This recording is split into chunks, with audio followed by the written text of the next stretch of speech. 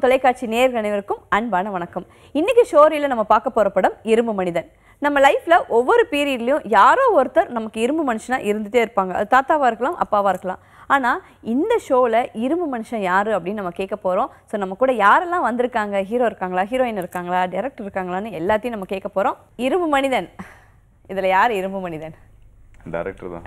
Director. ஆனா பல இன்னல்களை தாண்டி இந்த படத்தை வந்து கொண்டு வந்திருக்காரு. பல இன்னல்களை தாண்டி இந்த ஷோக்கு வந்த மாதிரி. ஓகே. படத்துல வேலை செஞ்ச எல்லாரும் இரும்பு மனிதர்கள் தான். ஓகே. ஸோ டெக்னிக்கல் வைஸ் வந்து நம்ம பேசுறதுக்கு முன்னாடி அவங்கெல்லாம் வந்து லைஃப் லாங் இருக்கக்கூடிய இரும்பு மனிதர்கள். எப்படி இந்த chocolate boy, lovely bye, cute bye, it's handsome பாயை வந்து இப்படியெல்லாம் மாற்றி நரமுடியெல்லாம் ஆக்கி அப்படி ஒரு மாதிரி ஆக்கியிருக்கீங்களே? அது காரணம் சாரோட நான் ஒரு படம் ஒர்க் பண்ணியிருந்தேன் மேடம், கோ டைரக்டராக ஒர்க் பண்ணியிருந்தேன். அந்த படம் பயமாக இருக்குது. ஸோ அதில் படம் பேர் பயமாக இருக்குது, நீங்கள் பயந்துட வேண்டாம். அதில் அவரோட பர்ஃபார்மன்ஸ் எனக்கு ரொம்ப பிடிக்கும். அவரோட டெடிகேஷன், அவரோட சின்சியர். இப்போ ரீசெண்டாக லாஸ்ட் மந்த் ரிலீஸ் ஆச்சு பயமாக இருக்குது. இல்லை ஆயிடுச்சு. என்னோட ஆக்சுவலாக தேர்ட் மூவி அது. ஓகே.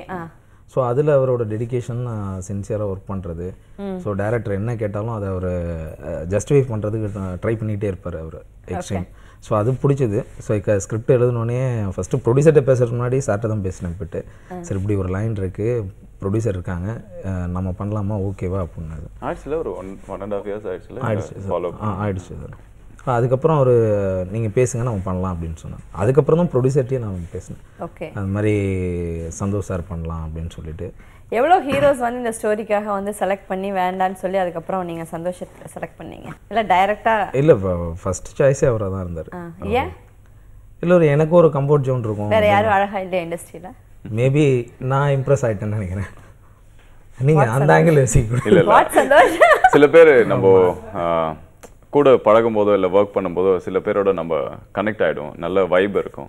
ஸோ அது மாதிரி விஷயம் தான். நான் உண்மையாக சொல்லணும்னா வேறு யாராவது டேரக்டர் சொல்லியிருந்தா கூட எனக்கு கொஞ்சம் டைம் கொடுங்க, யோசிச்சுட்டு சொல்கிறேன்னு சொல்லியிருப்பேன். இவர் வரும்னு சொன்னோடனே இவர் கதை கூட நான் கேட்க விரும்பல. நான் இவர் தெரியும், இவருக்காக நான் நான் ஏற்கனவே ஃபிக்ஸ் பண்ணிட்டேன். ஓகே. பொதுவாக வந்து இண்டஸ்ட்ரியில் வந்து ஒரு லெவலில் வந்து இப்போ தான் நம்ம ஒரு ஃபஸ்ட்டு ஸ்டெப்புக்கு பக்கத்தில் வந்துக்கிட்டு இருக்கோம் அப்படின்னு ஒரு ஹீரோ நீங்கள்.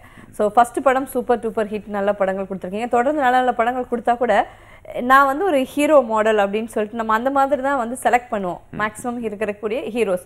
அதுக்கப்புறம் நம்ம டாப் லெவலில் போனதுக்கப்புறம் என்ன வேணும் பண்ணலாம் அப்படின்னு ஒரு மைண்ட் செட் இருக்கும். எப்படி வந்து ஒரு 4th or 5th movie 6th மூவிலே வந்து ஒரு கெட்டப் சேஞ்ச் ஆகி அஜித் தலை மாதிரி ஒரு பெப்பர் அண்ட் சால்ட்லாம் வந்து அப்படி பட்ஸ் வெரி ஹேண்ட்ஸம். பட் அதுக்கு முன்னாடி எப்படி இதை அக்செப்ட் பண்ணீங்க? நம்ம எது நம்மளோட கம்ஃபர்ட் ஜோன்னு நினைக்கிறோமோ அதை உடைக்கும் போதே நம்ம அடுத்த லெவலுக்கு வளருவோன்னு என்றைக்குமே ஒரு நம்பிக்கை இருந்தது. அண்ட் இது மாதிரி ஒரு எக்ஸ்பெரிமெண்டல் மூவி இந்த ஸ்டேஜில் நம்ம கிடைக்கும் போது இதோட பெரிய ஆப்பர்ச்சுனிட்டி எதுவுமே கிடையாது. ஸோ ஐ திங்க் இன்னொரு விஷயம், நம்ம தெரிஞ்ச டேரக்டர், அதனால் அவர் கூட நம்ம என்ன வேணாலும் லிபர்ட்டி எடுத்துகிட்டு நம்மளால் ஒர்க் பண்ண முடியும். நம்மளுக்கு அந்த ஸ்பேஸ் கிடைக்கும். அண்ட் நம்மளுக்கு எந்த ப்ரெஷரும் இருக்க போகிறதில்ல பெருசாக. ஸோ இது எங்கேயாவது தப்பாக போனால் அது நான் மட்டும்தான் காரணமாக இருக்கும். அண்ட் ஐ திங்க் அவர் எனக்கு அந்த ஸ்பேஸ் கொடுத்ததை நான் ப்ராப்பராக யூட்டிலைஸ் பண்ணியிருக்கேன். ஏன்னா எல்லாமே ரிவ்யூஸ் பார்த்தீங்கன்னா ரொம்ப நல்லா பாராட்டினாங்க. என்னோடய காலேஜ் சீனியர் ஒருத்தர் இருக்கார், அவர் வந்து ப்ரெஸ்ஸில் தான் இருக்கார். அவர் சொன்னார், உங்கள் கெட்டப்லாம் பார்த்துட்டு உன்னை வச்சு ஏதோ காமெடி பண்ண போகிறாங்க தான் நான் நினச்சிட்டு இருந்தேன். ஆனால் படம் பார்த்துட்டு உண்மையாகவே நீ ரொம்ப நல்லா பண்ணியிருக்க, ரொம்ப நல்லா வந்திருக்க அப்படின்னாரு. அண்ட் எஸ், நீங்கள் சொன்ன மாதிரி அழகாக இருக்கார், சாக்லேட் பாய்லாம் சொல்கிறீங்களா, அதை உடைக்கிறதுக்காக தான் இப்படி ஒரு படம் பண்ணோம் அப்படின்னு ஒரு ஆசை எனக்கு. ஓகே. பொதுவாகவே நான் வந்து நீங்கள் ஒரு பாம்பே இறக்குமதி அப்படின்னு நினைப்பேன். பாம்பேலேருந்து அப்படியே ஃப்ரெஷ் ஃபிஷ் இறக்குன மாதிரி நம்ம சென்னைக்கு வந்து அதுக்கப்புறம் தமிழ் மூவி பண்ண மாதிரி இருக்குது. இந்த படத்தோட ட்ரைலர் நான் பார்த்தேன். அதில் வந்து அந்த variation look, first look already நான் வந்து பார்த்த சந்தோஷ் தான். பட் அந்த செகண்ட் லுக், அதாவது வளர்ந்து வந்ததுக்கப்புறம் ஒரு அந்த கெட்டப் இருக்கு இல்லையா, அது வந்து நிறைய ஹிந்தி மூவி பார்க்குறவங்களுக்கு அது தெரியுமான்னு தெரியல. எனக்கு அது தெரிஞ்சுது. ஒரு ஹிந்தி ஆக்டர் வந்து சென்னைக்கு வந்தால் புதுசாக அவங்கள பார்க்குறாங்க இந்த மூவியில் தான் அப்படின்னா, ஒரு காலேஜ் பொண்ணு ஒரு காலேஜ் பையனும் ஹிந்தி படம் பார்த்தோம்னா அவரா இவர் அப்படிங்கிற மாதிரி ஃபீல் ஆகுது. எந்த இடத்துல உங்களுக்கு அந்த ஃபீல்? அந்த கெட்டப்பை விட இப்போ நான் இருக்கேன்ல இந்த லுக்ல, இதுதான் நிறைய பேர் வெளில பண்ணாலும் யாரும் ஹிந்தி ஆக்டர்ஸ் அப்படின்னு நினைச்சிட்டு இருக்கேன். ஆமா, நிறைய பேர் இதுதான் கேட்டாங்க. இல்லைங்க நம்ம ஒரு பீரியாடிக் படம் பண்ணிட்டு இருக்கோம், ஸோ அதுக்காக தான் இந்த லுக் அப்படின்னு. என்னன்னா கலராக இருந்தாலே அது நீங்கள் ஒன்றும் இல்லை, படத்தில் இல்லை, நேரில் பார்த்தோன்னா இல்லை ஹிந்திக்காரன் தான் சொல்லுவாங்க. அதனால் ஒன்றும் செய்ய முடியாது, அதெல்லாம் ஏற்றுட்டு போயிட்டே இருக்கணும். ஆனால் நம்ம படத்தில் என்ன பண்ணுறோம், நம்ம அவங்ககிட்ட பேசுகிற விதத்தில் அவங்க தெரியும் நம்ம தமிழ் மேலே எவ்வளோ பற்று இருக்குன்னு. நம்ம சென்னை பையன் அடுத்து ஹிந்தியில் நடிக்க போகிறாரு அப்படிங்கிறது லைட்டாக தெரிஞ்சிச்சு. சொல்லுங்கள் இசையமைப்பாளர், சொல்லுங்கள் உங்களோட எத்தனாவது படம் இது? எனக்கு இது 3வது படம். அது சொல்லுங்கள். இது அவருடைய, நீங்கள் வந்து டைரக்டரோட செகண்ட் மூவி, 2 பேரும் சேர்ந்து பண்ணுறது. எப்படி எக்ஸ்பீரியன்ஸ் எப்படி இருந்துச்சு? ரொம்ப நல்லா இருந்துச்சு ஆக்சுவலி. நான் அந்த ஸ்டோரி சொல்லும் போதே டேரக்டர் வந்து இப்போ வர ஃபிலிம் இல்லாமல் கொஞ்சம் ஒரு ஃபேமிலி ட்ராமா போது கொஞ்சம் புதுசாக இருந்தது. இப்போ ரீசெண்ட் ட்ரெண்டில் அந்த மாதிரி எதுவும் வரல. ஸோ மியூசிக் இல்லாமல் நிறைய ஸ்கோப் இருந்தது. ஸோ ஃபேமிலி சப்ஜெக்ட் அப்படின்ற போது நிறைய எமோஷன்ஸ் இருக்கும். ஸோ ரீ ரெக்கார்டிங் நல்ல ஸ்கோப் இருந்தது. ஓகே, இந்த ஆர்ஆர் பண்ணும்போது அண்ட் மியூசிக் பண்ணும்போது டைரக்டர் நம்ம வந்து ஒரு மைண்ட் செட்டில் ஒரு ரவுண்ட் பண்ணி வச்சுருப்போம், இப்படி பண்ணுவோம் அப்படின்னு சொல்லிட்டு. ஸோ டிரெக்டர்ஸ் அல்லது ஹீரோஸ் ஹீரோயின்ஸ் யாராவது வந்து இதை கொஞ்சம் இப்படி மாற்றினா நல்லாயிருக்கும்னு நிறைய இடங்களில் சொல்லுவாங்க. நிறைய மியூசிக் டைரக்டர்ஸ் சொல்லி கேள்விப்பட்டிருக்கேன். பட் நமக்கு அது வந்து விட்டு கொடுக்க முடியாத ஒரு சுச்சுவேஷன் வரும். அந்த மாதிரி இடங்களில் எந்த மாதிரிலாம் காம்ப்ரமைஸ் ஆவீங்க? இது வந்து சாங்ஸாக இருக்கட்டும் சரி, யாராக இருக்கட்டும் சரி, இட்ஸ் ஃபார் ஆடியன்ஸுக்கு தான் பண்ணுறோம். ஸோ இது நம்மளே வீட்டில் திருப்பி போட்டு கேட்குறதுக்கு பண்ணல. ஸோ அதில் வந்து எல்லாரோட கலெக்டிவ் வியூஸ் வந்து நான் என்றைக்குமே அதை எடுத்துப்பேன். எல்லாத்தையும் எடுத்துகிட்டு ஃபைனலாக எனக்கு எது கரெக்ட்னு கொடுத்தோ அதை செய்வேன். ஸோ அந்த மாதிரி தான் டேரக்டர் நிறைய சேஞ்சஸ் சொல்லியிருக்காரு. அதெல்லாம் எதெல்லாம் எனக்கு கரெக்டாக தோணுச்சோ அதெல்லாம் நான் மாற்றிருக்கேன். ஒரு சில இதில் வந்து நான் அவரை கன்வின்ஸ் பண்ணியிருக்கேன், அவர் என்ன கன்வின்ஸ் பண்ணியிருக்காரு. ஸோ அது வந்து ஒரு டீம் ஒர்க் தான். ஸோ அதனால் எனக்கு அது ஒரு பெரிய இஷ்யூவாகவே எனக்கு எந்த படத்துலையுமே இருந்ததில்லை. அஃப்கோர்ஸ் இவர் கூட எனக்கு என்றைக்குமே அந்த ப்ராப்ளமே இருந்ததில்லை. நாங்கள் கரெக்டான சிங்கில் இருக்கனால எனக்கு அது இஷ்யூவாகவே தெரிஞ்சதில்லை. அவர் கூட ப்ராப்ளம்னால மியூசிக்கில் ப்ராப்ளம் வரல அப்படிங்கிறீங்க. ஏன்னா நிறைய மியூசிக் என்ன பண்ணுறது, சினிமாவில் அப்படி தான் பண்ணி ஆகணும் அப்படிலாம் குழப்பி பேசுவாங்க. பட் நீங்கள் வந்து அவர் என்ன சொன்னாரோ அதை கேட்டேன்னா எங்கள் 2 பேரும் ஒரே மாதிரி தான் அப்படின்னு சொல்லி. ஆமாம். ஸோ ஆல்மோஸ்ட் ஃப்ரீக்வன்சி ஒரே மாதிரி இருந்ததுனால ஒன்றும் பெருசாக சேஞ்சஸ் எங்களுக்குள்ளே இருந்ததில்லை. ஓகே, ஸோ குடும்பத்தில் அப்பா எப்படி முக்கியமோ சினிமாவில் இயக்குனர் வந்து ரொம்ப முக்கியம் அப்படின்னு எல்லாருமே எதிர்பார்ப்போம். நீங்கள் தான் இதில் வந்து அம்மா அப்பா, சந்தோஷம் வந்தாலும் அதை நீங்கள் தான் தாங்க போகிறீங்க, சங்கடம் வந்தாலும் நீங்கள் தான் தாங்க போகிறீங்க, நல்லா இருந்தாலும் கை கொடுக்கறது ஃபர்ஸ்ட் யாரு டைரக்டர் அப்படின்னா அதெல்லாம் இவங்க இருக்கிற தைரியம் தான் மேடம். இருக்கிற தைரியம் தான். இப்படி வந்து ஒரு ஹீரோ ஹீரோயின் ஆக்டிங் அதாவது கேமராக்கு அந்த பக்கம் தெரியறவங்களும் ரொம்ப ஈஸியாக வந்து தெரியும். பட் இயக்குனர்களுடைய முகம் வெளியே தெரியுது வந்து ரொம்ப கஷ்டம். கதைகள் வந்து தேர்ந்தெடுக்கிறது, நம்ம கதை ஸ்கிரிப்ட் எழுதுறது, அதுக்காக யோசிக்கிறதுங்கிறது அதோட பெரிய கஷ்டம். இந்த ஸ்கிரிப்ட் இந்த ஹோட்டல் டிபார்ட்மெண்ட்டில் இருக்கக்கூடிய இந்த கதையை எப்படி கொண்டு வரணும்னு தோணுச்சு? இல்லை எக்ஸ்பீரியன்ஸா, இல்லை இதுலேருந்து அனுபவப்பட்டிருக்கீங்களா, இல்லை யாருக்கா கேட்டதா, படித்ததா? இல்லை, பேசிக்காக நான் வந்து ஹோட்டல் மேனேஜ்மெண்ட் படிச்சிருக்கேன். ஓகே. ஸோ எனக்கு ஆன்லைன் கிடைச்சது வந்து பார்த்திங்கன்னா, இப்போ ப்ரொடியூசர் வந்து இந்த மாதிரி ஒரு ஆன்லைன் பண்ணலாம் அப்படின்னு சொல்லி, என்னென்னா ஒரு 3 பசங்களை ஒருத்தன் எடுத்து வளர்க்குறான், அதுக்கப்புறம் பெருசாக அச்சீவ் பண்ணுறான், பெரிய குரோர்பதி ஆகிறான். ஸோ அந்த 3 பசங்களே அவனை அச்சீவ் பண்ணிடுறாங்க அப்படின்னு சொல்லும்போது இப்படி ஒரு லைன் பண்ணலாம் அப்படிங்கும்போது, சரி இதை எதோட நம்ம கனெக்ட் பண்ணலாம், புது பிளாட்டாக இருக்கணும் நமக்கு, இதை அப்படியே பண்ணோம்னா நிறைய படங்கள் சிமிலராக நிறைய வந்துருச்சு, எல்லாமே பிளாக் பஸ்டர் ஹிட் இருக்குது. ஸோ இதை எப்படி நம்ம நியூ ஏஜ் சினிமாவாக கன்வெர்ட் பண்ணுறது அப்படின்னு சொல்லும்போது, அந்த ஹோட்டலில் ஒரு பரோட்டா மாஸ்டர் எடுத்துப்போம், அவன் பெரிய ஹோட்டல் பிஸ்னஸ் மேனாக க்ரோ ஆகிறான் அப்படிங்கிற ஒரு ஐடியாஸ் வந்தது. அது உள்ளே இருந்தனால அது வந்துடுச்சு. ஸோ அப்போ அதுக்குள்ளே போகும்போது ஒரு ஆர்கானிக் ஃபுட்டு விஷயம் கிடச்சிது. ஸோ இன்றைக்கி ட்ரெண்டுக்கு அது தேவைப்படுது. எல்லா ஹோட்டல்ஸுமே உண்மையிலேயும் பரோட்டா, பிரியாணி, ஃப்ரைட் ரைஸ் இப்படியே போயிட்டுருக்கு, பீஸா, பர்கர் இப்படி வந்துட்டுருக்கு. ஸோ அதுலேருந்து நம்ம எந்த மாதிரி ஃபுட்டெல்லாம் நமக்கு முக்கியம் அப்படின்னு தோணுச்சு. ஸோ அதுதான் ஸ்பார்க் மேடம். எவ்வளோ நாள் இந்த ஸ்கிரிப்டுக்காக ஒர்க் பண்ணீங்க? எவ்வளோ நாள் இந்த ஷூட்டிங் வந்து முடிஞ்சது? 15 days தான் ஸ்கிரிப்ட் ஒர்க்கு. ஓ, அவ்வளோதான் மேம். ஓகே, அவ்வளோதான். ஷூட்டிங் வந்து 25 days பண்ணோம். ஓகே. அடுத்தது இதில் இருக்கிற காஸ்ட், மதுசூதன் சார் எப்படி செலக்ட் பண்ணீங்க? இதே மாதிரி ஆல்ரெடி கனவுல வந்த சந்தோஷ் மாதிரி அவரும் வந்தாரா? அது ரீசன் வந்து சந்தோஷ் சார் தான். என்னன்னா இவர் டாலான ஒரு ஹீரோ. ஸோ ஃபிசிக்கலாக ஒரு இவர் ஈக்குவலாக அந்த காம்பினேஷன் சீன்ஸ்லாம் வரும்போது அந்தளவுக்கு ஒரு ஹைட்டாக இருக்கணும் ஒரு வில்லன். ஸோ அவருக்குமே லுக் வைஸ் அந்த ஏஜ்டுக்கான விஷயம் வரணும். ஸோ அப்படிங்கும்போது இப்போது கரண்ட் மூவிஸில் கொஞ்சம் நிறைய படங்கள் பண்ணிகிட்டு இருக்கிறவர் நல்ல பர்ஃபார்மராக அவர் மதுசூதன் ராவ் சார். ஸோ அதுக்காக தான் நம்ம அவரை காஸ்ட் பண்ணோம். சந்தோஷ் வந்து சீக்கிரம் டென்ஷன் ஆவார், சீக்கிரம் வந்து சந்தோஷமாகவும் இருப்பார். அவருக்கு வந்து இன்னும் இன்னும் இன்னும் கொடுத்துட்டே இருக்கணும், அந்த மாதிரிலாம் ஒரு கேரக்டர் எனக்கு தெரிஞ்சு. நீ எந்த மாதிரின்னு தெரில, எப்படி வந்து அவர் அப்படியே தான் இப்போ அவருக்கு ஃபுட்டு கொடுத்தாலும் திருப்தியாக கொடுக்கணும், லவ் கொடுத்தாலும் திருப்தியாக கொடுக்கணும், ஃபைட் கொடுத்தாலும் திருப்தியாக கொடுக்கணும். அதில் கொஞ்சம் அது எல்லாத்துக்கும் ஒரே பாயிண்ட் தான் நான் ஆன்சர் சொல்லணும்னு நினைக்கிறேன். சார் வந்து வெரி கிளாரிட்டியாக இருக்கணும்னு நினைப்பார் எதுவாக இருந்தாலும். அது வந்து ஒரு பர்ஃபெக்ஷன், அவருக்கு அது கரெக்டாக போய் கன்வே ஆகணும். ஸோ அது ரெடி ஆகிடுவார். அது நீங்கள் என்ன சொன்னாலும் அதுக்கப்புறம் ஓகே அவர். ஸோ அது வரைக்கும் அவர் கொஞ்சம் கொஸ்டின்ஸ் இருக்கும். அந்த இதுக்கு கொடுத்துட்டிங்கன்னா ஓகே. டவுட் வர மாதிரி ஏதாவது சொன்னீங்கன்னா சந்தோஷ் டைரக்டர் உங்களை இனாஃப் பண்ணாரா?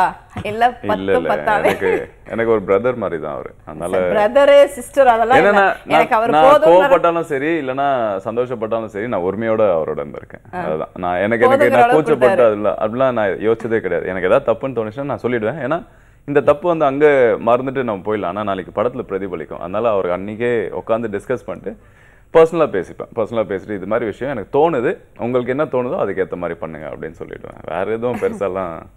இந்த பதிலுக்கே நீங்கள் 3 பிள்ளைக்கு இல்லை 30 பிள்ளைக்கு அப்பாவா இருக்கலாம். ஸோ தாராளமா இதை சொல்லுங்க.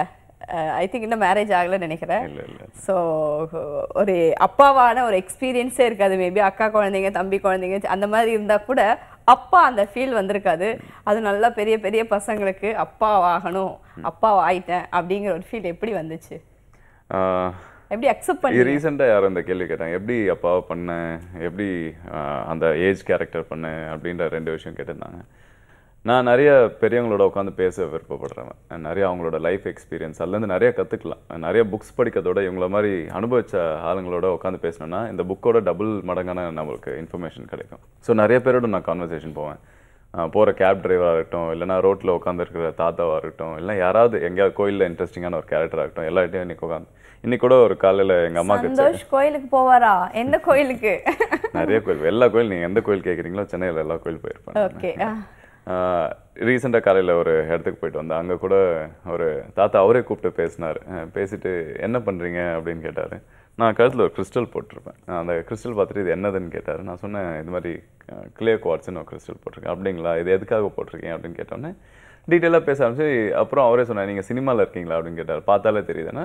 ஸோ அந்த கான்வர்சேஷன் இருக்குல்ல, ஒரு அழகான விஷயம். லைக் ஒரு ரேண்டம் பர்சன் தான், ஆனால் உங்களோட வாழ்க்கையில் அனுபவம் பெற்றவங்ககிட்ட பேசும்போது நிறைய விஷயங்கள் இருக்கும். அது மாதிரி ஒரு பெரிய இந்த படத்தில் இந்த கேரக்டருக்கு இன்ஸ்பிரேஷனாக எங்கள் அப்பா தான். ஏன்னா எங்கள் அப்பா லைஃப்பில் நடந்த கஷ்டங்கள் அதை தாண்டி இப்போது வளர்ந்துருக்காருன்னா அது உண்மையாகவே கிட்டத்தட்ட அவர் அந்த படத்தோட ஸ்னீக் பீக் பார்க்கும்போது கூட என்னையே பார்த்த மாதிரி இருக்குடா அப்படின்னாரு. ஸோ இதெல்லாமே அந்த அப்சர்வேஷன் தான். நான் கல்யாணம் ஆகல, குழந்தைங்க இல்லை, பட் இவங்களோட பழக்க வழக்கத்தினால அந்த கேரக்டரைசேஷன் கொஞ்சம் ஈஸியாக கொண்டு வர முடிஞ்சது. Okay, nice. இந்த டைட்டில் எப்படி வைக்கணும்னு தோணுச்சு? அதுக்கு காரணம் மேம், அந்த கேரக்டர் சுந்தரம்ங்கிற கேரக்டர் லைஃப்பில் பார்த்தீங்கன்னா எல்லா விஷயமும் ஸ்டார்டிங்லேருந்து எண்டு வரைக்கும் வந்து ஸ்ட்ரகிள்லேயே இருக்கும். எல்லாத்தையுமே தாங்கிட்டு அந்த கேரக்டரை மட்டும் லூஸ் பண்ணிக்காது. ஸோ அந்த கேரக்டர் எப்பயுமே டர்ன் பண்ணிக்காது. சமுதாயத்தில் ஏதாவது மாற்றத்தை உருவாக்கணும்னு நினைக்கிற ஒவ்வொருத்தரும் இரும்பு மனிதன் அப்படின்னு இந்த படம் போர்ட்ரேட் பண்ணணும்னு தோணுச்சு. ஸோ அதுக்காக இந்த டைட்டிலை சூஸ் பண்ணணும். ஓகே, பொதுவாக ஒரு படம் பண்ணும்போது கமர்ஷியலாக ஹிட் ஆகணும், நம்ம அடுத்து வந்து நிறைய டைரக்டரை பார்க்க வைக்கணும், நிறைய ப்ரொடியூசர் நம்மளை தேடி வரணும் அப்படின்னு ஒரு மைண்ட் செட் இருக்கும். சமூக சீர்திருத்த படங்கள் அல்லது நம்மளை பாதித்த படங்கள் பண்ணும்போது அது வந்து ஒரு இயக்குனராக நல்ல இயக்குனர்னு பேர் வரும், படம் வந்து கமர்ஷியலாக ஹிட் ஆகாது. நல்ல படம் கொடுத்தீங்கன்னா அவன் தான் பண்ணிட்டான், பணம் வந்துருச்சு அப்படின்னு சொல்லுவாங்க. ஸோ இது வந்து சினிமா இண்டஸ்ட்ரியில் இருக்கக்கூடிய பேர். இதில் எந்த மாதிரி படம் இரும்பு மனிதன்? இல்லை மேம், இப்போ அப்படி இல்லைன்னு எனக்கு தோணுது. என்னென்னா நல்ல கண்டென்ட் இருக்க படம் கமர்ஷியலாகவே சக்ஸஸ் ஆகிடுது. ஸோ நம்மளோட ஜாப் வந்து நல்ல கண்டென்ட்டை கொடுக்குறது. அது எப்படி ரிசீவ் ஆகுதுங்கிறது ஆடியன்ஸ்கிட்ட தான் இருக்குது. பட் நமக்கு ஒரு சாட்டிஸ்ஃபைடாக ஒரு படம் ஃபஸ்ட்டு பண்ணோம், நம்ம அப்போ தான் ஸ்கிரிப்ட் எழுதவே முடியும். ஸோ அதனால தான் நம்ம அப்படி பண்ணிட்டோம், வேறு எதுவும் யோசிக்கல. நீங்கள் இந்த படம் பார்த்தீங்கன்னா நீங்கள் எதிர்பார்க்காத விஷயங்கள் எல்லாமே கமர்ஷியல்னு சொன்னீங்கன்னா, நான் கமர்ஷியல் சொன்னீங்கன்னா ரெண்டுமே இந்த படத்தில் இருக்குது. எல்லாமே இருக்குது. சாங்ஸ் இருக்குது, ஃபைட்டு இருக்குது, நல்ல கதையும் இருக்குது. ஸோ கண்டிப்பாக ட்ரைலர் பார்க்கும்போது நல்ல கதை இருக்குதுன்னு தெரிஞ்சுது. பட் எப்படி எங்கள் சந்தோஷம் வந்து இப்படி கொஞ்சம், அதாவது க்யூட்டாக பார்க்கும்போது ஒரு அஃபெக்ஷன் வரும், இதில் இன்னும் கொஞ்சம் கூட ஒரு லவ் ஜாஸ்தியான மாதிரி இருந்துச்சு. நிறைய லேடிஸ் ஃபேன் ஆகிட்டு. இல்லை, இந்த படம் பார்த்த பிறகு நிறைய ஃபேமிலி ஆடியன்ஸ்க்கு வந்து கண்டிப்பாக அந்த கேரக்டராக வந்து ரொம்ப பிடிச்சி போகும். அதுக்கப்புறம் யாருன்னு தோண்டி எடுப்பாங்க, நான் என்ன பண்ணியிருக்கேன் ஏதுன்னு. அது மாதிரி கண்டிப்பாக அந்த படம் எனக்கு பேர் வாங்கி கொடுக்கணும்னு ஒரு நம்பிக்கை இருக்குது. இந்த படம் நான் பார்க்கும்போதே லாஸ்ட் அவர் சொன்ன அந்த சீக்வன்ஸ் இருக்குது, ஒரு சென்டிமெண்டல் சீக்வன்ஸ் இருக்குது, ஒரு டைலாகாக வரும், கண்டிப்பாக தாக்கத்தை ஏற்படுத்தும். லைஃப்பில் கஷ்டப்பட்டு முன்னாடி வந்தவங்க இந்த படம் பார்க்கும்போது தானாக கண்ணில் இல்லைனா தொண்டை அடைக்கும் அவங்களுக்கு. அந்த மாதிரி ஒரு ஃபீல் இந்த படத்தில் கொண்டு வந்திருக்காரு. இது வந்து ஒரு எமோஷ்னலான மூவி, அதில் நிறைய வந்து தொண்டையெல்லாம் அடைக்கும்னு சொல்லியிருக்காங்க. மியூசிக் போடும்போது உங்களுக்கு எங்கேயாவது தொண்டை அடிச்சதா, இல்லை கை ஏதாவது தவறிச்சா? அப்படி இல்லை. ஆக்சுவலி படம் வந்து எல்லா ரீலும் வந்ததுக்கப்புறம் வந்து ரொம்ப டீட்டெயிலாக ஒர்க் பண்ணி ஃபஸ்ட்டு டேரக்டர் கூட உட்காந்து என்னை படத்தை ஃபுல்லாக நாங்கள் உட்காந்து பார்த்து என்னென்ன சீனுக்கு என்னென்ன நம்ம ஒரு சில இடத்துல வந்து எமோஷனல் எல்லாத்தையும் கஜகஜன்னு வாசிட்டே இல்லாமல் ஒரு சிலலாம் சைலன்ஸ் விட்டால் நல்லாயிருக்கும். ஸோ அந்த மாதிரி என்னென்ன இடத்துல என்னென்ன பிளான் பண்ணிட்டு ரொம்ப டீட்டெயிலாக பிளான் பண்ணிட்டு அப்புறம் ஒரு 10 daysல முடிச்சிட்டோம் ரீ ரெக்கார்டிங். இப்போ பொதுவாகவே நம்ம ஒரு ஸ்டோரி அல்லது ஒரு பாட்டு ஏதாவது பார்க்கும்போது நமக்கு அதிகப்படியான அந்த மோர் ஃபீலிங் கொடுக்கறது வந்து மியூசிக்.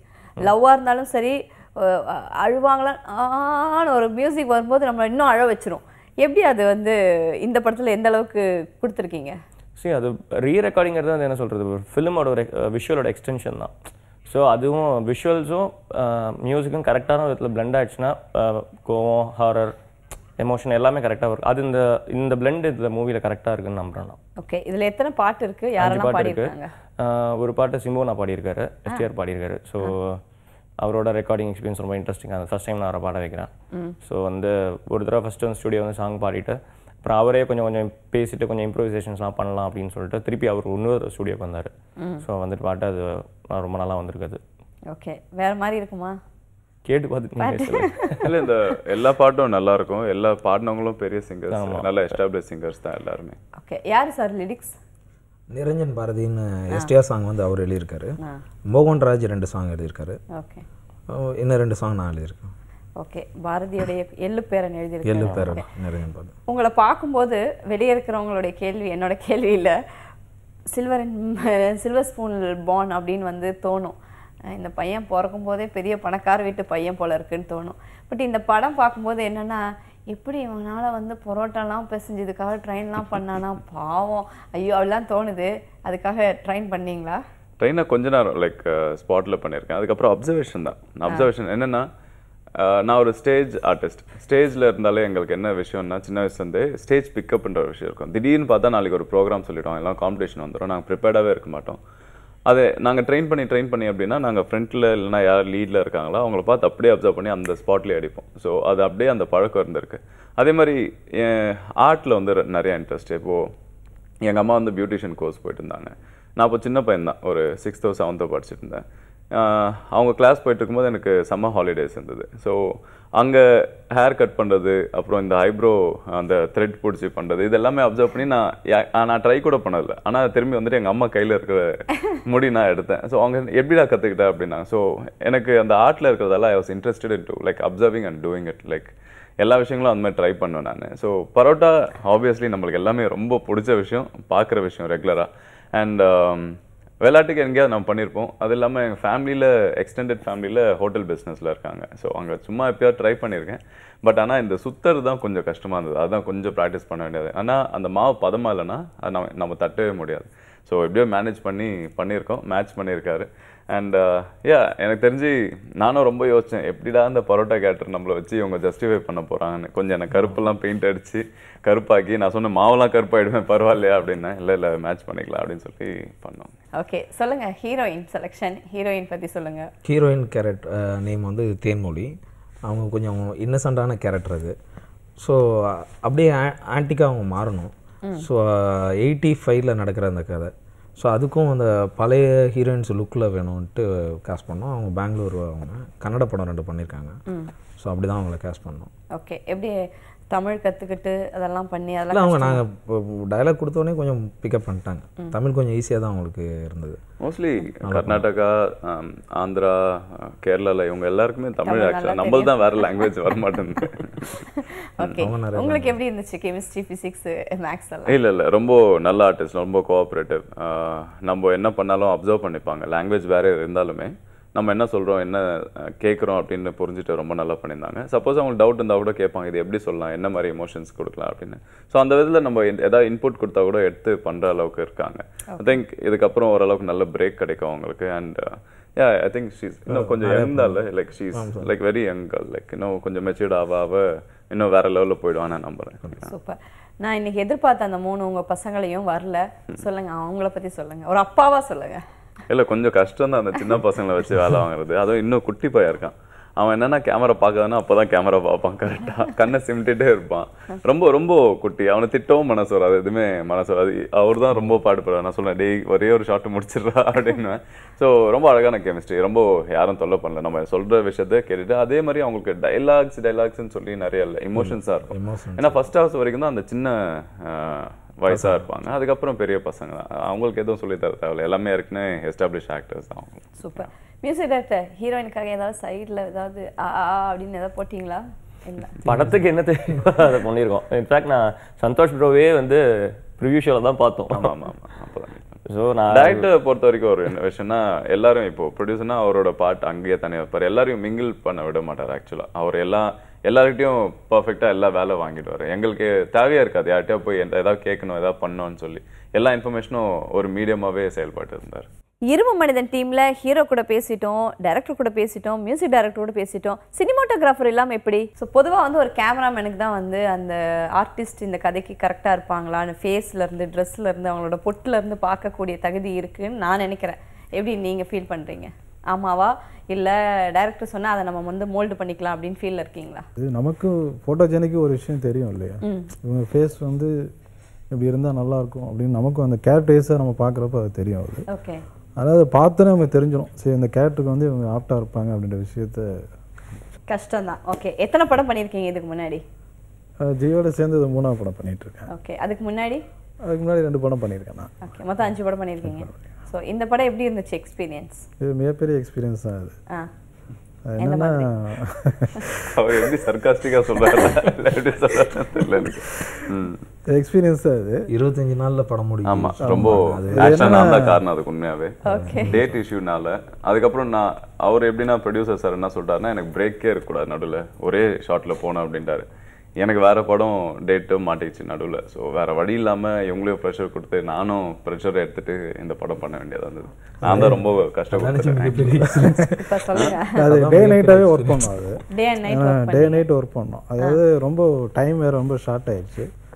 அதனால் ஜி என்ன சொன்னார்னா, கொஞ்சம் கஷ்டப்பட்டு இந்த ப்ராஜெக்ட் எப்படி முடிச்சிடுவோம் ஜி, அதனால் சார்கிட்ட சொல்லி கொஞ்சம் எதாவது பேசி இது பண்ணி மேக்ஸிமம் கொஞ்சம் நைட் அண்ட் டே வந்து கொஞ்சம் ஹார்ட் ஒர்க் பண்ணி இந்த ப்ராஜெக்ட் வந்து நல்லபடியாக முடிச்சிடும் அப்படின்னு சொல்லி தான் பிளான் பண்ணி தான் அதை பண்ணோம். ஓகே, இது வந்து இன்னைக்கு இருக்கக்கூடிய அப்பப்போ இருக்கக்கூடிய கதையாக இருந்தால் நமக்கு அப்சர்வ் ஈஸியாக இருக்கும். இது வந்து ஒரு 85-80 நடக்கக்கூடிய ஸ்டோரி அப்படின்னு சொன்னார் டைரக்டர். அதோட மிங்கிள் ஆகி வரணும், அது லொக்கேஷன்லாம் வந்து லைவாக பார்க்கணும், காஸ்டியூமும் வந்து கிட்டத்தட்ட ஒரு 20 இயர்ஸ் பேக்கில் நம்ம போகணும். எப்படி இருந்துச்சு அந்த ஃபீல்? லொக்கேஷன்லாம் தேடி எவ்வளோ நாள் அலைஞ்சிங்க? எந்தெந்த லொக்கேஷன் வேணும் ஒரிஜினலாக அந்த மாதிரி ஏரியா? இல்லை, அந்த 85 தான் கொஞ்சம் ரிஸ்க் எடுத்து கொஞ்சம் அலைஞ்சோம் அந்த ஃபீல்டுக்கு வந்து. ஏன்னா பஸ்ஸு, அதுக்கப்புறம் சில லொக்கேஷன்ஸு, அதெல்லாம் தேடி பார்க்குறப்போ ரொம்ப கொஞ்சம் அந்த லொக்கேஷன் தான் கொஞ்சம் ரிஸ்க் எடுத்து பார்த்தோம். அந்த 85 தான் மற்றது லைவில் வந்து கேஷுவலாக பார்த்துட்டோம். அப்போ அந்த 85 தான் கொஞ்சம் ரிஸ்க் எடுத்து பார்த்து அந்த இடத்த போய் நாங்களே பெர்மிஷன்லாம் கேட்டு வாங்கி தான் அதை ஷூட் பண்ணோம். ஓகே, 85 எங்கெல்லாம் தேடினீங்க? மோஸ்ட்லி மக்சல் போயிட்டோம். விழுப்புரம் தாண்டி அந்த பக்கம், இந்த பக்கம் காஞ்சிபுரம் தாண்டி, ஸோ ஸ்ரீபெரும்புதூர் தாண்டி அங்கே போய்ட்டு ஒரு லைவான அட்மாஸ்பியர் வேணும். ஸோ அதுக்காக இப்போ அங்கே ஒரு லைவாக ஒரு கேரக்டர் ஏதாவது ஃப்ரேம்குள்ளே வந்துட்டால் கூட அது லுங்கி அண்ட் ஷர்ட்டில் தான் இருக்கணும், அதுக்காகவே போனோம். ஸோ அந்த மாதிரி இடம் கிடச்சிச்சு, ஈஸியாக கிடச்சிருச்சு. லைக்லி சடனாக அந்த டைமுக்கு தகுந்த மாதிரி ஒர்க் அவுட் பண்ணிட்டோம். கஞ்சா கருப்பு சும்மா பேசினாலே அது ஒரு தத்துவம் மாதிரி இருக்கும். இதில் செம டைலாக்ஸ் எல்லாம் பேசியிருக்காரு. அவருடைய ஒர்க் பண்ணது எப்படி இருந்துச்சு? Nice experience. அவரும் கம்ஃபர்டபுளான ஒரு ஆர்டிஸ்ட்டு. அவருக்கு புரிஞ்சிருச்சு அவர் கேரக்டர் என்ன அப்படிங்கிறது. ஸோ சாரோட சேர்ந்துட்டு அவரும் நல்லா காம்பினேஷன் பண்ணியிருக்காரு. இதில் கொஞ்சம் காமெடி கம்மி தான் அவருக்கு போர்ஷன்ஸு. கேரக்டர் சென்டிமெண்ட்டான கேரக்டர் நல்லா கேரி பண்ணியிருக்காரு. நல்லா. ஓகே, ப்ரொடியூசர் அப்படின்னு படம் பண்ண வரும்போது அவங்களுக்குன்னு ஒரு சில ஆசைகள் இருக்கும், சில கோரிக்கைகளும் இருக்கும். எனக்கு இந்த ஹீரோ வேணும், இந்த ஹீரோயின் வேணும், கதை இப்படி இருக்கணும், நான் இது ஒரு ஆசையாக பண்ணுறேன், இதை வீடை விற்று பண்ணுறேன், இல்லை எங்கிட்ட அப்படின்னா வந்து ஒரு நிறைய விஷயங்கள் வந்து சில ப்ரொடியூசர்ஸ் வந்து முன்னாடி வைப்பாங்க. நம்ம ப்ரொடியூசர், இரும்பு மனுஷனோட ப்ரொடியூசர் எந்தெந்த மாதிரி எல்லாம் கோரிக்கை கொடுத்தாரு? இல்லை நான் படம் மட்டும் கொடுக்குறேன் அப்படின்னு சொல்லி ஒரே கோரிக்கை தான் வச்சார், நல்ல படமாக வரணும், அது மட்டும் தான், சீக்கிரம் படம் முடிக்கணும். Producer name sir? Joseph baby. Joseph baby. Okay. Banner Shankar movies international. Okay, so பேபியாக treat பண்ணிட்டாரு. பேபியாக ட்ரீட் பண்ணிட்டாரு. ஓகே, இது எவ்வளோ டைமிங்கில் வந்து டேக்காக போச்சு, இல்லை அப்படியே ஃபுல் இதாக போச்சா? இல்லை, 2 ஷெட்யூலில் தான் பிளான் பண்ணியிருந்தோம். ஃபஸ்ட்டு ஒரு 15 days பண்ணோம், அதுக்கப்புறம் ஒரு 10 days முடிச்சிட்டோம். கால் சீட் மட்டும் கொஞ்சம் அதிகம் பண்ணோம், அவ்வளோதான். மற்றபடி போஸ்ட் ப்ரொடக்ஷனும் ரொம்ப ஃபாஸ்ட்டாக முடிச்சிட்டோம். 25 days ஃபஸ்ட் கால் பண்ணிட்டோம். Okay, super. 3 பெரிய பசங்க, அவங்க பெருசான உடனே ஸோ அப்பா கொஞ்சம் ஏஜ் ஆகுறாரு, பசங்க 3 பேர் பெருசாகிறாங்க. அவங்களோட எக்ஸ்பீரியன்ஸ், அவங்கள செலக்ட் பண்ணது, அவங்கள எங்கே தேடினீங்க? அது நிசாந்த் பண்ணியிருக்காரு, பெரிய பையனாக பண்ணியிருக்காரு, மகேஷுங்கிற கேரக்டரு. 2வது பையனாக அகில்னு ஒருத்தர் பண்ணியிருக்காரு. 3வது பையனாக திலீப்னு ஒருத்தர் பண்ணியிருக்காரு. ஸோ அவங்கள எப்படி காஸ்ட் பண்ணோம் அப்படின்னு கேட்டிங்கன்னா, அந்த 3 பசங்களும் சீட் பண்ணி சந்தோஷ் சாரை வந்து பிடிச்சி வெளியில் தள்ளுவாங்க. ஸோ அங்கே வந்து ஒரு சந்தோஷ் சார் அளவுக்கு ஹைட்டு வேணும் ஒரு பையன். ஸோ அதுவும் ஒன்று பண்ணிட்டோம். பட் ஒரு ஹீரோவை பிடிச்சி சட்டையை பிடிச்சி இழுத்துட்டு வந்து வெளியில் தள்ளும்போது அவருக்கும் ஒரு ஆர்டிஸ்ட் இமேஜ்னு ஒருத்தர் வேணும்ன்ட்டு நிசாந்தை கேஸ்ட் பண்ணோம். அவர் ரேணிகுண்டா அதெல்லாம் பண்ணியிருக்காரு, ஜடா அதெல்லாம் நெகட்டிவ் ரோல் பண்ணியிருக்காரு. ஸோ அதுக்காக அவரை பண்ணோம். 3 பேருமே நல்லா பண்ணாங்க, கோஆர்டினேட் பண்ணி சூப்பராக. சந்தோஷ், ஃபஸ்ட்டு வந்தோடனே ஹீரோவாக பண்ணிட்டீங்க, இப்போவும் ஹீரோ தான். பட் வந்து இப்போ வந்து ஒரு கேரக்டர் குணச்சித்திர நடிகனோட இந்த ஹீரோவாக பண்ணுறீங்க. என்னென்ன மாதிரி கேரக்டர்ஸ் நடிக்கணும்னு உங்களுக்கு ஆசை? ஏன்னா நீங்கள் வந்து ஒரு மேடை கலைஞர், அதனால் நமக்கு பல ஆசைகள் இருக்கும், அதனால் கேட்குறேன். அப்படின்னு இல்லை, எனக்கு தெரிஞ்சு நான் தேடி போகிறதில்ல, வர வாய்ப்பை விடுறதும் இல்லை. வரதை பெஸ்ட்டாக பண்ணணுன்னு ஒரு விருப்பம். அதே மாதிரி பார்த்தீங்கன்னா இப்போ தேவில் ஒரு சின்ன ரோல் தான் வரும், 2 சீனில் வருவேன். ஆனால் அந்த கேரக்டருக்கு உண்டான இம்பேக்ட் வந்து அந்த ரோல் வந்து நம்மளுக்கு கொடுத்துருந்தது. அதுக்கப்புறம் பார்த்தீங்கன்னா இப்போ ஓமை கடவுளே வந்து ஆக்சுவலாக எனக்கு 2 days 3 days தான் ஷூட்டே இருந்தது. ஆனால் அந்த படம் பார்த்துட்டு இப்போ ரிவ்யூ சொல்கிறவங்களாம் பயங்கரமாக பாராட்டிகிட்டு இருக்காங்க. பயங்கர இம்பேக்ட்ஃபுல்லாக இருக்குது, எங்களால் உங்கள் கேரக்டரோட ரிலேட் பண்ணிக்க முடியுது. ஸோ இட்ஸ் லைக் நம்ம பண்ணுற விஷயம் நம்ம எவ்வளோ ரியலிஸ்டிக்காக எவ்வளோ ஒரு கனெக்ட் பண்ணக்கூடிய விஷயமா நம்ம இயல்பாக எவ்வளோ இருக்க முடியுமோ அதை நம்ம பண்ணிடுறோம். ஆனால் அது எப்படி கொண்டு போய் சேர்க்குறான்னு டைரக்டர் கையில் தான் இருக்குது. எனக்கு என்னென்னா எந்த கேரக்டராக இருக்கட்டும், ஒரு பிச்சைக்காரனாக இருக்கட்டும், இல்லை பணக்காரனாக இருக்கட்டும், இல்லைனா ஒரு நொண்டியாக இருக்கட்டும், இல்லைனா எல்லாமே இருக்கிற ஒரு பணக்காரனாக இருக்கட்டும், எப்படி இருந்தாலுமே இந்த கேரக்டர் வந்து நம்ம ரியல் லைஃப்பில் நிறைய பேர் பார்த்துருப்போம். அதை அப்சர்வ் பண்ணி அவங்கள மாதிரி நம்ம பண்ணிட்டாலே போதும். அது ஒரு பெரிய எனக்கு ஆக்சுவலாக ஹீரோ வில்லன் இல்லைனா கேரக்டர்லாம் கிடையாது. எனக்கு ஒரு கதாபாத்திரம் பண்ணேன்னா அந்த கதாபாத்திரம் பேசப்படணும் படத்தில் அப்படின்ற விஷயம் தான் எனக்கு இது வரைக்குமே. ஏன்னா இனிஷியலாக ஆரம்பிக்கும் போது இண்டஸ்ட்ரியில் நான் ஒரு சின்ன ஊர் அரக்கோணம் அந்த சைட்லேருந்து வந்திருக்கேன். ப்ளஸ் இந்த ஊரில் வந்து எக்ஸ்போஷர் கிடச்சி ஒரு ஹீரோ ஆகணும்னு எல்லாருக்கும் ஆசை இருக்குது. ஆனால் அது நடக்குமான்ற ஒரு விஷயம் இருக்குல்ல, அந்த டவுட்டில் தான் நானும் இருந்தேன். பட் ஆனால் எனக்கு ஃபஸ்ட்டு படமே ஹீரோவாக நான் வாய்ப்பு கிடச்சிது. எவ்வளோ பேருக்கு இந்த பாக்கியம் கிடைக்கும்னு தெரியாது. ஸோ ஐம் ஸ்டில் லைக் இது இன்னும் கனவு மாதிரி தான் இருக்குது எனக்கு. என் லைஃப்பில் நான் நினச்சது நடந்துச்சா. அதுவும் ஃபஸ்ட்டு படம் ஹீரோவா, அந்த படமும் பெரிய ஒரு லெஜெண்டோட, அந்த படமும் பெரிய ரீச். இன்னி வரைக்கும் என்ன படம் கேட்டாங்க, கதை திரைக்குது, ஆமாம் அப்படி தான் சொல்லுவாங்க. So I think like I was already prepared. Industry வரதுக்கு முன்னாடி நம்ம நெகட்டிவாக இருக்கட்டும் இல்லை நான் கேரக்டராக இருக்கட்டும் பண்ணுறது பெஸ்ட்டாக பண்ணிட்டு போயிடணும், நம்மளுக்கு நாளைக்கு ஒரு பேர் இருக்கணும், நான் பர்ஃபார்ம் பண்ணுவேன் அப்படின்ற விஷயம். அண்ட் நீங்கள் கேட்டுட்டு இருக்கும்போது ஆக்சுவலாக எனக்கு தோணுச்சு, ப்ரொடியூசர் சார் பற்றி கேட்டுட்டு இருந்தீங்க. அவர் சரி இவர் போய் சொல்லியிருக்காரு இந்த மாதிரி சார் இருக்காரு, நான் பண்ணுறேன், அவரு கூட பண்ண போகிறேன், அவரும் கதை கேட்டார், ஓகேன்னு சொல்லிட்டாரு அப்படின்னு. சரி ஒரு மீட்டிங் அரேஞ்ச் பண்ணார். போய் பார்த்தோன்னே நான் டோன் ஜீன்லாம் போட்டு டிஷர்ட்லாம் போட்டு எப்பயும் நான் ரெகுலராக இருக்கிற பாணியில் போனேன். அவர் கதை கேட்டு என்னை பார்த்துட்டே இருந்தார், ரொம்ப நேரம் அப்சர்வ் பண்ணார். எப்படி இந்த ஆள் வந்து இந்த கேரக்டர் பண்ண முடியும் அப்படின்னு வச்சுட்டு இருந்தார். ஏஜ்டு கேரக்டர் ஒன்று, பரோட்டா மாஸ்டராக ஒன்று. ஏன்னா நான் ரொம்ப மாடர்னாகவும் லைக் கொஞ்சம் பில்ட்டாக எப்பவுமே மோஸ்ட்லி ஃபிசிக்கல் ஃபிட்னஸில் இருக்கிறதால அது லுக்கு கொஞ்சம் வேறு மாதிரி தான் இருக்கும். நம்ம மீட்டிங் போகும்போது நம்மளை தெரிஞ்சவங்க வந்து அதை கேட்க மாட்டாங்க. சார் வந்து இது 2வது படம் இல்லை அவருக்கு 2வது படம். ஆமாம், ரொம்ப மூவி பஃப்லாம் கிடையாது. ஆனால் மூவி பண்ணணுன்னு ஒரு பேஷன் இருக்கிற ஆள். நான் கண்டிப்பாக ஒரு வெற்றி படத்தை கொடுக்கணுன்னு ஒரு வெறியோட சுற்றுற ஆள். அவருக்கு என்னென்னா என்னோட ஒர்க்லாம் அவ்வளோ பெருசாக பார்த்ததில்லை. இவரோட ரெக்கமெண்டேஷன் மெயின், இவர் சொன்ன வார்த்தைக்காக அவர் என்னை உட்கார வச்சு எல்லாத்தையும் கேட்டுட்டு இருந்தார். அப்புறம் படம் பாதி போயிட்டு இருக்கும்போது அந்த நம்ம ஹோட்டல் சீக்வன்ஸ் பண்ணும்போது அப்போ என்கிட்ட சொன்னார், உண்மையாகவே இந்த சீன் பார்த்துட்டு எனக்கே அந்த ஷூட்டிங் ஸ்பாட்டில் எனக்கு கண்ணு கலங்கிடுச்சு. எனக்கு இப்போ நினச்சா வேறு யாராவது வச்சு பண்ணலான்னு யோசிச்சா கூட என்னால் யோசிக்க முடியல அப்படின்னாரு. ஸோ அதுதான் எனக்கு வெற்றி. இதுக்கப்புறம் படம் ரிலீஸ் ஆகி பெரிய லெவலில் போகுதுன்னு பரவாயில்ல, உள்ளே இருக்கிறவங்களுக்கு ப்ரூவ் பண்ணணும். நம்ம அவங்களுக்கு வந்து நம்பிக்கை கொடுக்கணும். அவங்க நம்மளை நம்பி இன்வெஸ்ட் பண்ணியிருக்காங்கன்னா அதுக்கு உண்டான விஷயங்கள் நம்ம கொடுத்துட்டோம்னா அதுதான் பெரிய அச்சீவ்மெண்ட் நான் நம்புகிறேன். சூப்பர். இரும்பு மனுஷனா இன்னைக்கு வரல நீங்க. ஸோ அந்த கெட்டப்பும் இல்லை, இந்த கெட்டப்பும் இல்லை, இது ஒரு நியூ கெட்டப்பா இருக்கு. இது ஒரு கிட்டத்தட்ட பார்த்தீங்கன்னா ஒரு சிவனுடைய லுக் மாதிரி இருக்கு. என்ன கேரக்டர்? இது வந்து ஒரு பீரியாடிக் மூவி தான், பட் 1970s பேஸ்ட். ஆனால் இப்போதைக்கு நான் எதுவுமே அஃபிஷியலாக அனௌன்ஸ் பண்ண முடியாது. மோஸ்ட் ஆல் இன்னும் ஒரு வாரத்தில் அஃபிஷியலாக அனௌன்ஸ் பண்ணிடுவாங்க. இது வந்து ஒரு நேட்டிவிட்டி பயோபிக் மாதிரி எடுத்துட்டு இருக்கோம். அண்ட் லைஃப் டைமில் நான் பண்ணுற ப்ராஜெக்டில் இதுதான் பெரிய பட்ஜெட் ப்ராஜெக்ட் ஆக்சுவலாக நான் பண்ணிட்டு இருக்கேன். ஓகே, இரும்பு மனுஷன் இந்த வாரம் ரிலீஸ் ஆகுது. ஸோ நெக்ஸ்ட் என்னெல்லாம் படங்கள், எத்தனை படங்கள் வெயிட்டிங்கில் இருக்குது, எத்தனை படங்கள் பண்ணிட்டு இருக்கீங்க, எவ்வளோ டேரக்டர்ஸை வந்து பயமுறுத்தி வச்சுருக்கீங்க எனக்கு டேட்டுன்னு சொல்லி? இல்லை, மோஸ்ட்லி நான் ஒரு டைமில் வந்து 2 படம் 3 படம், ஏன்னா எப்படியும் ஸ்கெடியூல் பிரேக் இருக்கும். அந்த ஸ்கெடியூல் பிரேக் நம்ம சும்மா இருக்க முடியாது. நம்மளும் இப்போ வளர்ந்துட்டு இருக்கோம், நம்ம எந்த ஆப்பர்ச்சுனிட்டி கிடைச்சாலும் விடக்கூடாதுன்னு சொல்லி நான் I will commit to movies and எப்படியோ டேட் மேனேஜ் பண்ணிடுவேன். சில நேரத்தில் தான் இது மாதிரி எங்கேயாவது நம்ம மாட்டிப்போம். டேட்டு ஒரே ஸ்ட்ரெச்சில் வேணும்னு போது நம்ம மாட்டிப்போம், வேறு எதுவும் பண்ண முடியும். அதனால் மோஸ்ட்லி அந்த நியூட்ரல் லுக்கில் இருப்பேன்.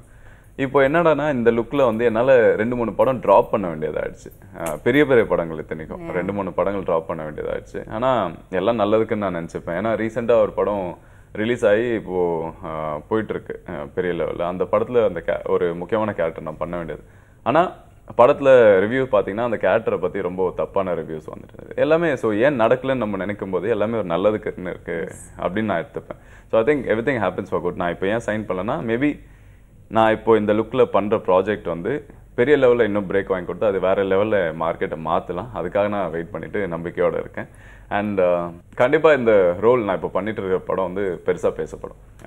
கண்டிப்பாக நீங்கள் எப்போவுமே மார்க்கெட்டில் வாண்டட் பர்சன் அப்படிங்கிறது அவர் சொன்னது மட்டும் இல்லை, பர்சனலாகவும் தெரியும், நிறைய ஆடியன்ஸுக்கும் தெரியும். ஸோ இந்த படம் தொடர்ந்து என் பேர் ஆனந்தன் சொல்லி ஒரு படம் ரிலீஸ் ஆக போகுது. அதுக்கப்புறம் இதே மாதிரி ஒரு பீரியாடிக் பேஸ்டு ஒரு மூவி பண்ணியிருக்கேன். அதில் கம்யூனிஸ்டாக வருவேன். ஆனால் இப்போ ஓமை கடவுளில் கெஸ்ட் ரோல் இருக்குல்ல, அது மாதிரி அந்த படத்தில் ஒரு ஃப்ளாஷ்பேக்கில் வந்து ஒரு லவ் ஸ்டோரி வரும். கம்யூனிஸ்டாக இருப்பேன், லவ் ஸ்டோரியாக வரும். அதே மாதிரி அந்த படத்தோட ஷூட்டிங் வந்து ரொம்ப இன்ட்ரெஸ்டிங்கான ஒரு ஃபேக்ட். சத்தியமங்கலம் ரிசர்வ் ஃபாரஸ்ட்டில் போய் பண்ணோம். அங்கே ஒரு 100 குடும்பம் இருக்கும். No electricity, no phone, TV எதுவுமே கிடையாது. அந்த ஊருக்கு ஒரு காமனான ஸ்கூலு 9th ஸ்டாண்டர்ட் வரைக்கும் இருக்குது. ஆனால் மொத்தமே 19 பேர் ஒரு ஹாலில் இருப்பாங்க. ஒரு வித்தியாசமான எக்ஸ்பீரியன்ஸ். அங்கே ஒரு 2 வாரம் ஷூட் பண்ணோம். ஐ திங்க் அந்த ஒரு படம் இருக்குது. அது இன்னும் பேர் வைக்கல அந்த படத்துக்கு. அதுக்கப்புறம் இன்னும் 2-3 படங்கள் ரிலீஸ்க்கு இருக்குது. அண்ட் ஷூட்டிங் இப்போ ப்ராசஸில் இருக்குது.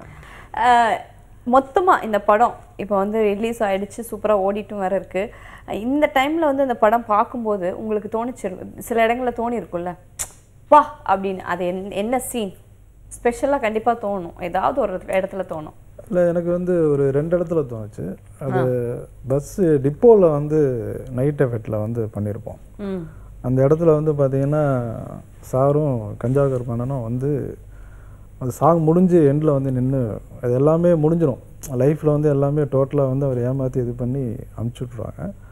அந்த பீலில் வந்து 2 பேரும் வந்து ஒரு லோன்லியாக வந்து உட்காந்துருப்பாங்க. அப்போ சார் ஒரு டைலாக் பேசுவார். அது என்ன சொல்லுவார்னா, திருப்பி நான் எங்கே ஆரம்பிச்சனோ அதே இடத்துல வந்து முடிச்சிருக்கேன், முடிக்கணும் அப்படின்னு சொல்லி சொல்லுவார். அப்போ அண்ணன் சொல்லுவார், ஏப்பா இப்படிலாம் பேசிகிட்டு இருக்க, யாரெல்லாம் பார்க்குறாங்கப்பா, ரொம்ப அசிங்கமாக இருக்குது அப்படின்னு சொல்லுவார். அப்போ எந்திரிச்சு போவாங்க. அந்த டைலாக் வந்து ரொம்ப டச்சாக இருந்துச்சு. அப்போயே நான் ஜிட்ட சொன்னேன்னா இந்த மாதிரி ரொம்ப டச்சாக இருக்குது ஜி அப்படின்னு சொல்லி அதையும் சொன்னேன்னா. சூப்பர். பொதுவாக வந்து கொஞ்சம் முகம் சுளிக்கிற சீன்ஸு, முகம் சுளிக்கிற கதைகள் எல்லாமே இயக்குனர் பாலா எடுப்பார். நமக்கே தோணும் அப்படியெல்லாம் தோணி நம்ம வெளியே வருவோம். அப்படியே தோணுனா கூட ஒரிஜினல் நம்ம லைஃப்பில் நடந்தால் கூட நம்ம என்ன பண்ணோம், அவங்க முன்னாடி காட்டான் இப்படி தள்ளி வந்து நம்ம முகத்தை திருப்பிக்கும். இதில் வந்து ஒரு மலம் சாப்பிட்ற மாதிரி ஒரு சீன் வச்சுருக்கீங்க. அது எப்படி பார்த்தீங்களா, இல்லை அது இந்த கதைக்காக கொண்டு வந்ததா, இல்லை ஏற்கனவே எங்கேயாவது பார்த்து நீங்கள் முகம் சுளிச்ச ஒரு இடமா? இல்லை சொல்லுங்கள், அதுக்கான பதில் எனக்கு ஹீரோ கிட்ட இருந்துவேன். இல்லை, நான் ஒருத்தர் அந்த மாதிரி ஒரு விஷயம் பண்ணிக்கிட்டு இருந்தார்.